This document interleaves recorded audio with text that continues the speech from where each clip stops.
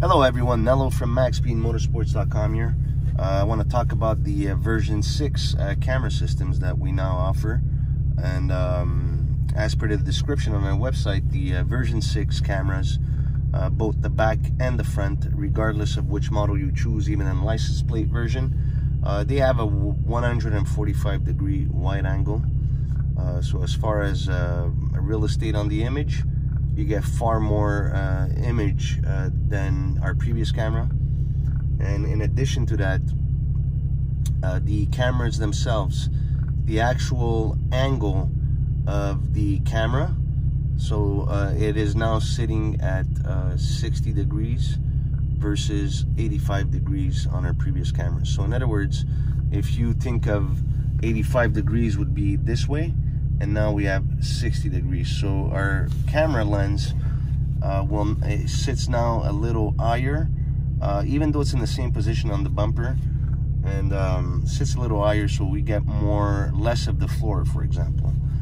So why did we do that? As far as changes, is pretty much customer feedback.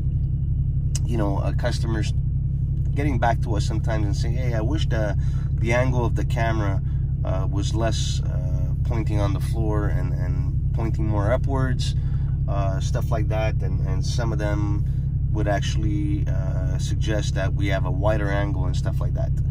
So we did follow up and make the improvements.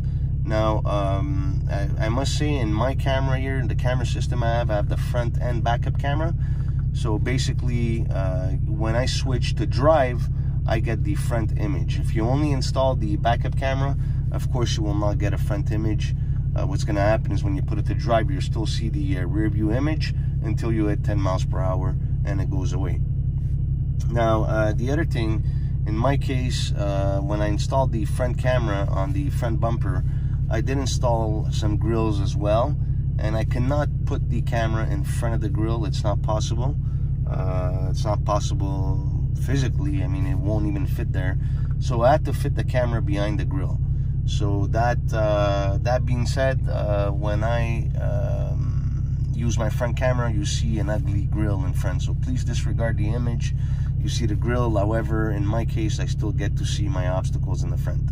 So let's start by showing you the camera itself, the rear view camera, the wide angle. And another thing you will notice is that the camera sits underneath the bumper, of course, in the rear, and it's not flush to the bumper. So basically what happens is that because it's a wide angle, the camera does grab some of the bumper and license plate as well. That's how the wide angle is. However, for those of you who don't want to see any bits of the bumper, you're gonna have to mount the camera flush. I'll show you guys when we step outside. So let me hit the reverse. So as you can see, it is a wide angle, and as I mentioned, you have the camera here. It picks up the camera. I might have to adjust the camera a little to have like 50-50. Mine's a little, I just installed this camera, so I just got to turn it a bit to get a perfect image centered.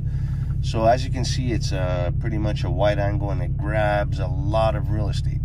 And this camera here, we have the moving guidelines, and we now offer on version 6 moving guidelines, fixed guidelines, or no guidelines at all.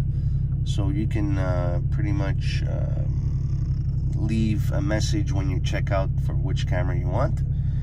So yeah, so as we back up, these white lines will follow the steering, and this is not as accurate as a CAN bus signal system where the camera will get the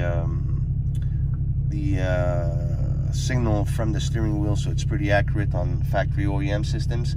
In this case, the sensors is built into the camera, so you know, as soon as the camera senses movement, it will move the guidelines. There is somewhat a little bit of lag, but nothing crazy. I mean, I can live with that, and I like the feature. It's pretty cool. So yeah, so let's say we back up. As soon as I start turning the steering, the guidelines will follow, and as you can see now, I'm gonna let go, and 1-2 seconds, boom, they're back straight again. And I'd like to mention as well, we have the green, yellow, and red. You know, before you even get into the red while you're backing up, you know, step outside and measure. Measure how much space you have when you're at the green, the yellow, and the red, so that way you get acquainted with your camera. In my case, when I hit the red, I have about a foot left. I'd say 3/4 or a foot left, not more than that. So I know when I hit the red, I must stop. Now, when I go up front, when I put it on drive, I mean, I'll get my front camera, as you can see, and it's got the grill as I spoke about, and the same thing here. When I hit the red, like there's a cement stopper in front of me, when I hit the red, that means I gotta stop because I'm about a foot away. There you go. So I'm very close, and as you can see, the cement stopper here is hitting the red line, so I'm pretty good.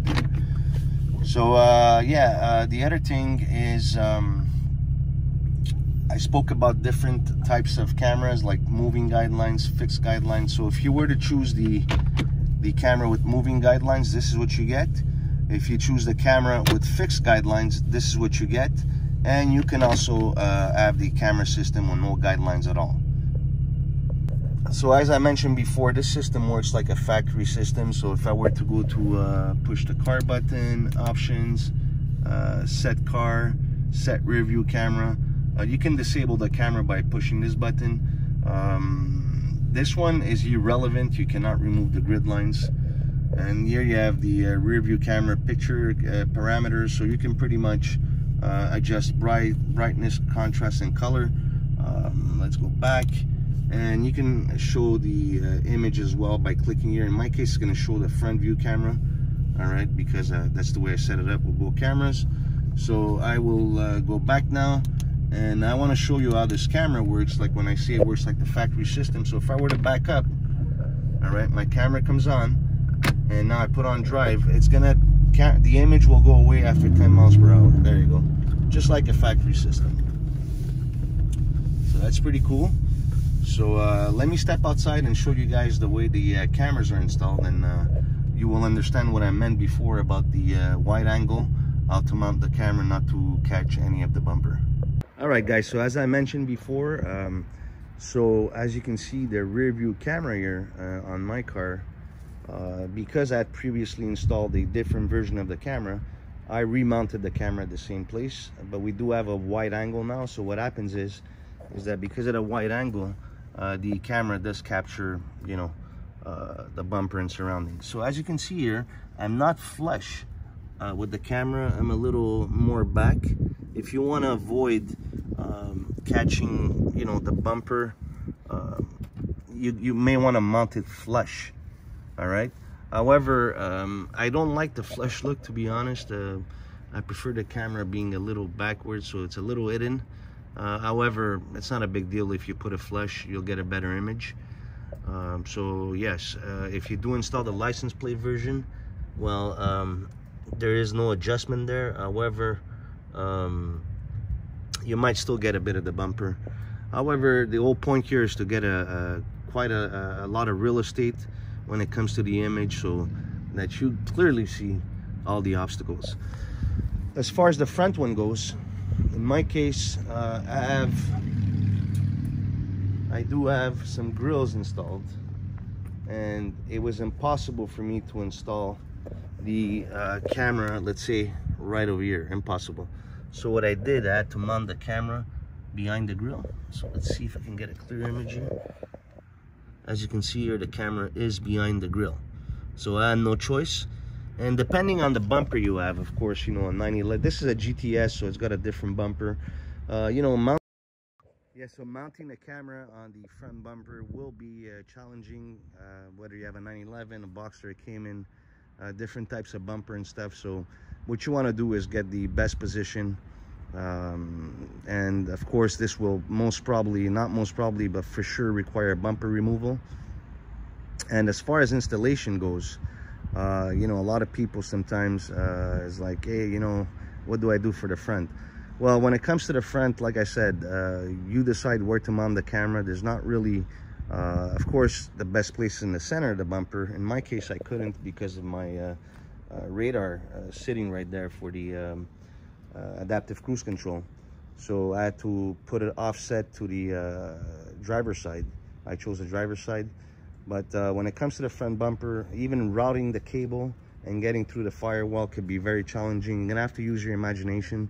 And what's important here is to hook up the camera and bring that cable all the way to the front through the firewall. And again, that's a little challenging. There's not really a proper way of doing it. It's pretty much getting through that wall. So that sums it up about our new cameras. And if you have any questions or concerns, you can email us at sales@maxspeed-motorsports.com or send us a text message 305-308-2009. I will do my best to answer as soon as I can. Thank you very much for watching.